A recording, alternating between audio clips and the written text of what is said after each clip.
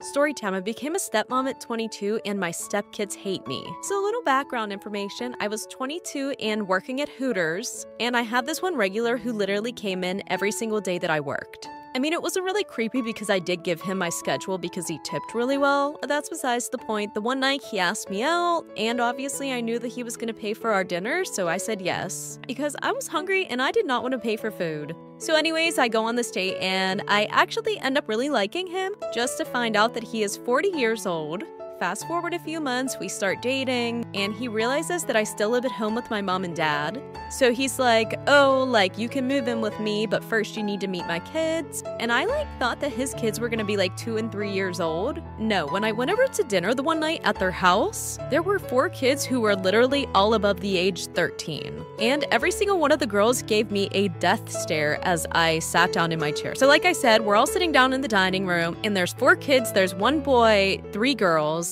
The one boy is 14 and all the other girls are 15, 16, and 19. And we're gonna call my boyfriend James. James is like, okay, well, I'm gonna go back to the kitchen and finish cooking. You guys should bond a little bit. So he leaves me alone with these little fucking roaches, and they just start firing shots at me. They're like, you're a gold digger, aren't you? Don't worry, my dad will never marry you, so you're not gonna get any of his money. So after that, I told James that they need to warm up to me a little bit more before I move in. So for the next month, we would try to plan things with the kids. But anytime that I was gonna be there, every single one of them would be like, we're not going, we hate her. Eventually, James just kind of said fuck it, and he asked me to marry him. So I moved in, and then a week later, we got married. His kids didn't show up to the wedding, and James had to go on a work trip, so I was moving some of my stuff into the house from the car, and the kids fucking locked me out of the house. This has all been within the span of 5 months. What should I do?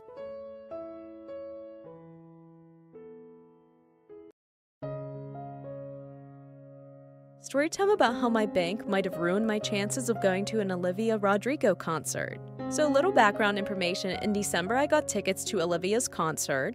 I thought it would be the perfect Christmas gift for my sister and I to go to California and go to her concert, and I got 2 floor seats. So I was super excited when I gave her the tickets. We were both screaming, that we were going to be going to a concert. We had the best seats. Well, knowing that I had the tickets, I hadn't checked on them for a few months. And this concert is on May 20th of 2022. Well, a few days ago, I was going on Ticketmaster to check the tickets, and it said that they had been voided, and I had no idea why, so I was frantically trying to figure out what the hell had happened to my tickets. And I didn't want my sister thinking, oh my god, she really didn't get the tickets. So I was sending emails with Ticketmaster, and they said that somebody had filed a dispute. If you don't know what that means somebody was like, hey, that's my money, I'm taking it back. So like I said, pretty much somebody was like, hey, I want my money back, and the tickets were no longer there. Mind you, I was already charged in December, and now it's April. So I call my bank and I'm like, hey, what the fuck is going on? My money is missing. These people say they don't have it, aka Ticketmaster. And they're like, oh my god, we're so sorry. We thought that it was a fraudulent charge, so we just disputed it. So now, of course, I'm extremely pissed off and upset. So then when they realized they fucked up, they were like, okay, we'll give the money back to them. That's completely fine. And then I called Ticketmaster and I talked to somebody. They said, that's fine. Just let them know out the door that there was a mix-up. And I'm like, okay, but they're not just gonna believe me, so can you send me an email saying that's what happened? And right after that, they hung up the call, and I've been trying to get a hold of Ticketmaster ever since, and they haven't been answering. So go check your tickets, and please tag Ticketmaster.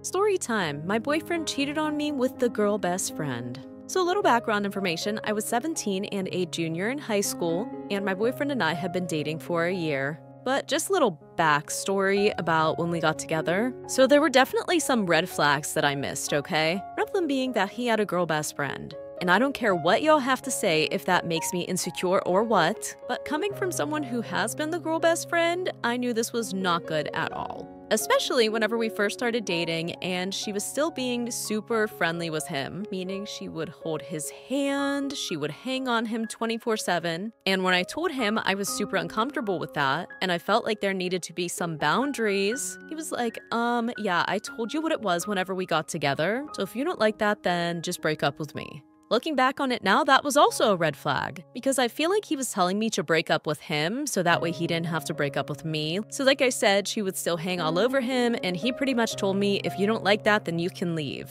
Obviously, I did not want to leave because I liked him and he was my boyfriend. So I just kept putting up with it, and eventually, we got 6 months into our relationship. So at that point, I'm thinking maybe I have a little bit more authority, to be like, hey, I don't like the way that she acts around you. You guys can't hang out like that anymore. And they would hang out alone together. He would take her to dinner. I literally tried telling him that the stuff that they do together is relationship stuff. And he was like, that's not true at all because we did all this stuff before you and I even got together. So anyways, like I said, 6 months in, I'm like, hey, I don't like the way that you guys are hanging around each other. Once again, he gives me the same excuse. So he pretty much said that he didn't care. And the one night him and I were supposed to hang out, but he canceled on me last minute. And her and I didn't get along, and she never Snapchatted me before, but then I get a Snapchat of her and him making out at his house. Storytell about how my sister sold my nudes. Yes, my own sister. So a little background information, I was in 12th grade and I was pretty popular, and my sister on the other hand, she was in 9th grade. Not even saying this to boost my ego, but she was jealous of me and everybody could tell. Mainly because of the fact that she didn't have her high school glow up, she low-key still looked like a 6th grader. And there were very few guys who gave her attention, and some of the guys would even tell her that I was hotter than her. But that did not help the situation at all. For a week I even paid attention to any of these guys because I had a boyfriend. And my sister and I still shared a room even though our brothers got their own rooms. So she could literally go through my shit anytime she wanted. Well, since we shared a room and I never thought that she would sell my nudes, I would take these exposing pictures of myself while she was in the room. Well, she had this one friend named Jessica who also was weirdly obsessed with me. I think she was saying how funny it would be to sell someone's nudes. So like I said, my sister had this friend, and the one day they were talking about how funny it would be to sell somebody's pics. We all laughed, joked about it, the conversation was over and done with. I thought that was it. Like, in all honesty, I thought it was one of those things where you guys make plans to do something and then after the conversation you never talk about it again and you never actually do what you said you were gonna do because it was so out of pocket. So my sister's friend slept over that night and I looked up, went to school earlier because I have volunteer work to do, so my sister usually just takes the bus. Well, I accidentally left my computer at school, so I called my sister, asked her if she could grab it and bring it into school. Now, my computer is connected to my phone. Well, I guess they decided to be little creeps and they went on my computer and they found my pictures and they sent them to themselves. And since my phone and computer are hooked up, I was able to see that they sent the pictures to themselves. So I started blowing up her phone, but by first period, I had a bunch of people telling me that they were about to buy my pictures. My sister literally made an ad and put it on Snapchat. My boyfriend broke up with me and I never talked to her at her. Story time about how this boy stabbed me with a pencil in kindergarten. So a little background information, I was 6 years old again in kindergarten, obviously. I'm not gonna lie, this story kind of shows that it doesn't matter how old a child is, they can literally still be very mean, and yeah. Well, during the middle of the school year, there was this new kid who came to our class and his name was Freddie. Now, Freddie coming in the middle of the year was kind of sad because everybody already had their friends. They didn't really want to talk to the new kid. And what made it even worse was the fact that he was a teacher's pet and he was the teacher's favorite. So he was always picked to go to the board and be the line leader, which made the kids hate him even more. For example, during lunch, Freddie would go and try to sit with some of the kids, and they would call a teacher over, say that she was doing something that was annoying them or really gross. The teachers would remove him and put him in a table alone by himself. And I was one of the kids that didn't really make fun of him. I just kind of sat back and laughed, which I know is terrible. But like I said, everybody would pretty much bully him, and I was one of the kids that just sat back and laughed, didn't say anything to him directly. Eventually, we were getting in trouble for discluding him. We would all have to stay inside during recess with our heads down on the desk in the dark. So then everybody acted like they were going to include him. Like the one time they were like, okay, we're playing hide and seek, you go hide, and then they never went to find him. But then this kid actually started getting violent. My guess is because the teachers and principal were not doing anything about it, and everybody was small, and you would purposely trip kids. This one time, this girl bought in parcels for the whole class, and she didn't give him one. He felt sick the one day, and all the kids went out to recess, and he went around and broke every single pencil. And I came in and I found it, so I told the teacher. And then during nap time, he put his mat on me, and when I finally fall asleep, he literally comes over and stabs me in the back of the neck with a pencil. Story time about why my sister is probably worse than yours. So let I find information. My sister and I were both 16 and in our sophomore year of high school. And yes, my sister and I were twins, but we were the complete opposite. She was the girly girl and I was a tomboy. But the summer before our sophomore year, we both got grounded because we were driving my dad's car without our license and we wrecked it. So we ended up spending all summer together, which was very unusual because it was like her and I were acquaintances living in the same house. Well, over that summer we got super close and she ended up turning me into a girly girl. She taught me how to take care of my skin, do my hair, do my makeup, and how to dress. Now mind you, once we got into high school, she never spoke to me because that wasn't a part of the little clique that she was in. So she was like, yeah, you can finally hang out with my friends, and I am super excited. So school starts, I end up becoming friends with all of her friends, and my sister's really good friends with this one boy. But she had only said that she never liked him like that. So she introduced us, him and I started talking, and we both ended up liking each other. So like I said, my sister and I start school, I become friends with her friends, and she introduces me to this guy that she's been best friends with for a while. Him and I end up talking, I really like him, he really likes me, and my sister would always hype me up to be like, oh my god, he should get with him, he's such a nice guy, and you guys would look so great together. So the one day he asked me if I wanted to go on a date with him, and of course I said yes, so I ran to my sister's room, I was so excited to tell her. So I don't her door, I go in and I'm like, oh my gosh, guess what? She's like, what? I'm like, he asked me out on a date, and she just sits there and stares at me. And when I asked her what's wrong, she's like, oh my god, you knew that I liked him. You're such a bad sister. I would have never done this to you. So then I started to feel bad, but then I didn't because I remember how she used to hype me up. So the next day, a few hours before my date, she comes in my room. She's like, hey, I'm really sorry about how I acted yesterday. I would love to help you get ready for your date if you'll let me. I feel so bad. And we're sisters, so of course I get over it, and I tell her yes, I want her to help me, like for part 3. Storytime about why I will never babysit ever again. So a little background information, I was 17 and a senior in high school, and my parents were super annoyed about the fact that I hadn't had a job since I was 14, so their friends just happened to need a babysitter, so they told me that I had to do it. So fast forward, I go over there super early in the morning, and the mom had already left for work, and the dad, who we're gonna call Will, he was just about to leave, and before he walked out the door, he told me that there was a list of things that needed to be done before they got home. So their daughter Autumn, who was 5 years old, she was still sleeping, and I was reading through the list, and it was just normal stuff, like nap time at 2 o'clock, no pop after 7 o'clock, that sort of stuff. And then it had an arrow pointing towards the back. And when I flipped the page over, it said, by the way, Autumn is scared to bathe by herself, so please get a shower with her. And I was not comfortable with that, so I called my mom and I told her about it. So like I said, I flipped the page over and it said that their daughter was scared to bathe alone, so I would have to take a shower with her. And I called my mom and I told her about it. And she was like, well, honey, that doesn't sound that weird. Don't you remember when your little brother was scared of the toilet and we would have to take him to the bathroom and stand there with him for 20 minutes while he tried to go to the bathroom? So I was super annoyed that she was even comparing those two situations, because first of all, that was my little brother. Second of all, this is just freaking weird.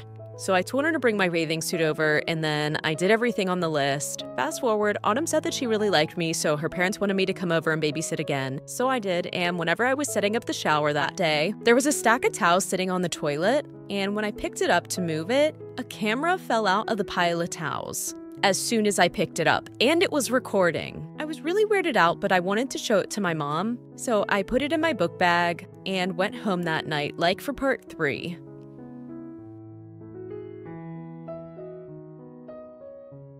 Storytime about how my best friend was obsessed with me. And I'm not saying obsessed as in, oh my god, like, you know, she does her hair like me. No, I'm saying in a creepy way. So a little background information, I was 14 and it was the summer before I was going into high school, and I have this best friend who we're gonna call Madison. Now, I met Madison like a month before school ended. She was one of those kids that nobody really liked and nobody wanted to be near, but we were partnered up in this one class and she's actually really funny. So since summer just started, I invited her over to have a sleepover at my house. Everything went well, we were swimming, we watched movies, but my house was in a really wooded area, so if you had certain phone carriers, you wouldn't get any reception. So she asked if she could use my iPad to text her dad, and it was like 11 o'clock at night, so I let her use it, and then we went to sleep. Well, I woke up around 3 in the morning because my phone kept going off. So like I said, I woke up at 3 in the morning because my phone kept going off, and it wasn't dinging or anything, it was just a light flashing when it would go off and on. So I look around for Madison, and then I see my bathroom light is on, but the door is shut. So I just brush it off, and I go on my phone, and I see a bunch of text messages that were sent from me, but they weren't sent from me. Like, obviously, somebody had went on my iPad and started sending people messages. So I look at these messages and it's all texting Madison. And I kid you not, it's literally pictures of me while I'm sleeping that she sent to herself. Like, there was a picture of my hair, a picture of one of my birthmarks, and then on her side of the nightstand, there was literally a lock of my hair. Like, she cut my hair off, and it was in a Ziploc bag. So at this point, I'm actually really creeped out, and I go and tell my mom. And my mom talked to her mom, and apparently she's done this before. Story time, I didn't know that I was dating my best friend's brother. So a little background information, I was 17 and a junior in high school. And I know you guys are probably thinking, how the fuck didn't you know that you were dating your best friend's brother? And we're gonna call my best friend Rima, and we're gonna call her brother Alex. So I had met Alex whenever I was in 5th grade. We never hung out outside of school, we were more of just like friends in school.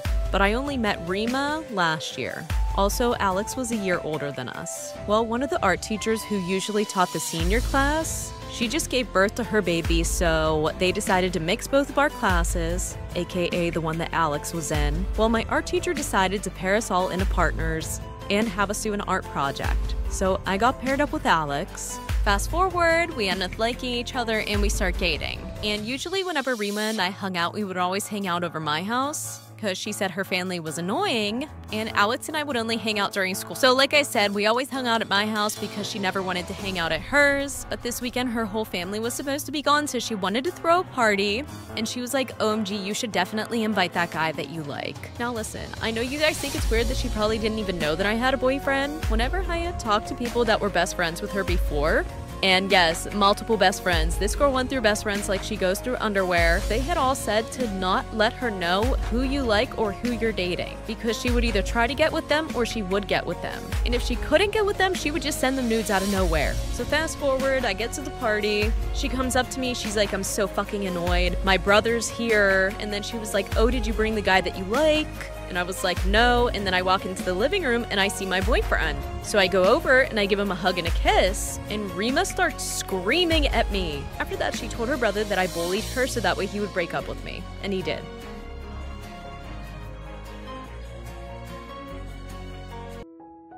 Story time about my toxic ex-best friend. So a little background information, I had a very close guy friend who we're going to call Max. Now, Max was 2 years older than me, but due to our families being super close, him and I became best friends. Growing up, I saw him as kind of an older brother, and then eventually as we grew up, I saw him as my best friend, until I realized that he was actually a terrible person, and I listed all of the signs that he was not a real friend. Like 1, our first fight, I told him something that I didn't want anybody else knowing. And what do you know, right after I tell him, my family knows, his family knows, my crush knows, all of our friends know. After this, I probably should have distanced myself, but he apologized that maybe he'd bremse again. That was sign number 1. Sign number 2, his huge change in attitude. 1 second, he would be extremely weird to me, and then he would be this really sweet and caring guy, and his apologies were the rest. So it was really hard not to forgive him. He was like a master manipulator. Number 3, we only talked whenever it was convenient for him. Like seriously, we would never talk unless he needed something. I think we left off on sign number 3, which was the only time that we would talk was when it was convenient for him. He would never reach out, which left me being the one who was constantly trying to preserve our friendship or whatever was left of it. Like all of our messages were literally me, and it made me seem really needy and like I was putting in way too much effort, because he would literally answer was the most simple messages. Like, yeah, okay, sure. And he would only talk to me whenever he wasn't with his friends. Sign number 4. It felt like he was embarrassed of me. Now, I know that I was 2 years younger than him, but we were still friends, and I really don't think that's that much of a difference. Like, he would never want to be seen with me. The last sign, he would literally always tell about me behind my back. And I thought this was just rumors at first, until finally several people told me that it was not a rumor. He would say things like, oh, she's ugly, she's so mature, she's annoying and childish, she's so annoying. And then I finally decided to cut him off. Because if the bad outweighed the good, was it really worth keeping that person in my life?